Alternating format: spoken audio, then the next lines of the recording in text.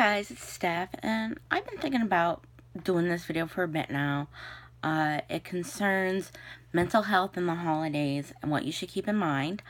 And then yesterday I logged on, and lo and behold, Ingrid Nielsen and Katie Morton did a collab where they covered a lot of the basics of mental health and stress and seasonal affective disorder, and really good tips and tricks to keep those things away and have a little control in your life.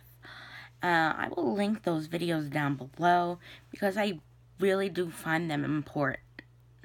So, but to add to what they have said, from a person who has mental illness and does go through the seasons, I've said this in my last mental health video, that you really have to keep an open mind. If someone, has mental illness and it's the holidays, keep an extra eye on them. It doesn't hurt to pick up the phone and call someone.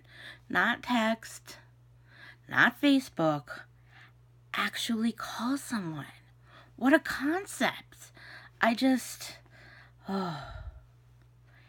It nerves me about how technology could keep us apart from reality. And that's what people with mental illness need, is reality. Because sometimes you can't tell fantasy from reality if you have a mental illness. Shocking, yeah. It's really hard sometimes, and I've been through that. Another good thing is do something that makes you feel good about yourself. Not anyone else. Do something for you. And whether that's buying the nail polish you want at the drugstore, or a piece of candy, or even, this is gonna sound so cliche, but volunteering is one of the most life-changing things that could happen to a person. It changes your life and it changes theirs. And there's so many different charities you can get involved in, especially with the internet these days. You could find a GoFundMe, you can find Benevolent, you can get a gift card for maybe the family down the street, is not doing too well, and get them a gift card for the grocery store, or even ask around town, do you know anybody who could use such and such a thing?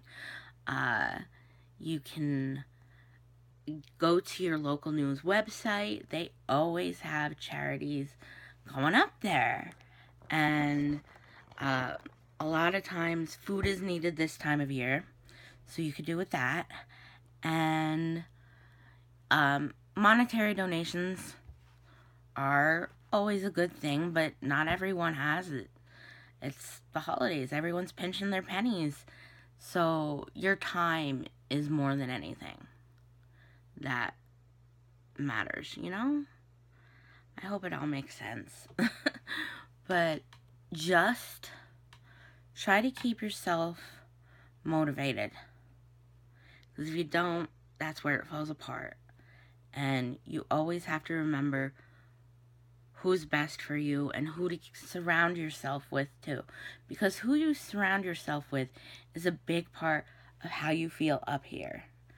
If you surround yourself with hateful people who say horrible things, you're just going to feel down. And if you surround yourself with positivity, you will feel so much better. Don't get involved in drama if you see it happening. Be Switzerland. Just be yourself. Be who you are, despite your mental illness.